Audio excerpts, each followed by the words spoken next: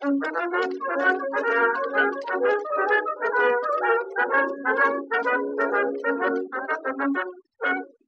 Eddie. I'm glad to see you around tonight. I want someone to tell me trouble to. Why, what's the matter, Bill? Oh, the country's gone on the bum and all on account of prohibition. Why, Bill, I think it's a good thing.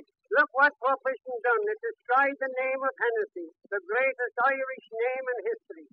The name of Hennessy was in everybody's mouth, decorated with 3 stars, and always had a kick in it. Now, Bill, that's an original idea. Prohibition murdered Napoleon's army at the Battle of Waterloo and killed William Jennings Bryan at the Democratic Convention. Yes, but he'll come back, will he? You know a cat has 9 lives. Yeah, so they say, but it made Sir Thomas Lipton take a shamrock off at the bar and put it in water. And it's the first time in history the Irish ever took water. You're right, Bill. The Irish are a great race. You bet your life they are. And now that we have won the cup, what are we going to fill it with? Lipton's tea, Ceylon tea, Oolong tea, Solon tea, mixed tea, pink tea, or Irish tea? What we want is liberty. My old friend Patrick Henry was right when he said, give me liberty or give me death. He certainly had the right spirit, William. We're a lot of dead ones now. Every man's going around with a face on him like a funeral and all for the want of a smile. The only liberty we have is a statue standing out there in New York Harbor, and that's surrounded with water. I tell you, sir, the Irish, God bless them, did everything they could to keep prohibition where it belongs. Who invented your first submarine? Pat Holland, an Irishman? Did he do it for war purposes? Certainly not. He made them for the Prohibition Party so they could always stay where they belong, underwater. But they don't stay underwater, William.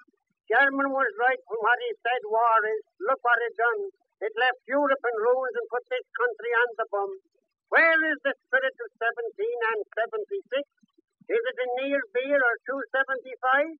Not so as you'd notice it. The only thing that's left is the 0.5%.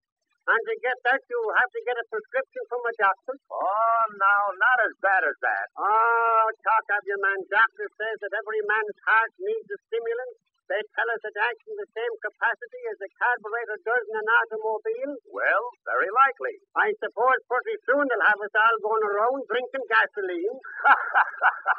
Just think how things have changed around since we were babies. Yes, we got what we needed then. Yes, when we were babies, they gave us a bottle to keep us quiet.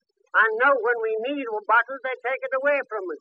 Eddie, I'll tell you, there's no use for the growler anymore.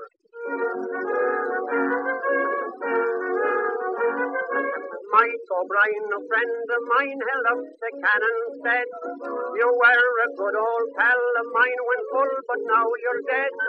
He placed a crepe around the can, then hung it on the door.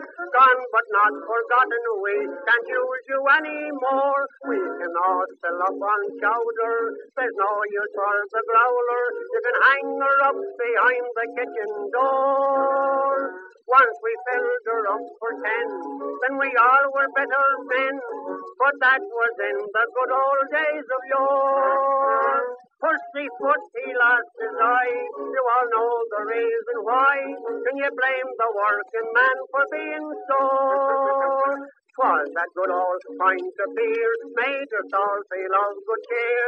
But there's no use for the growler anymore.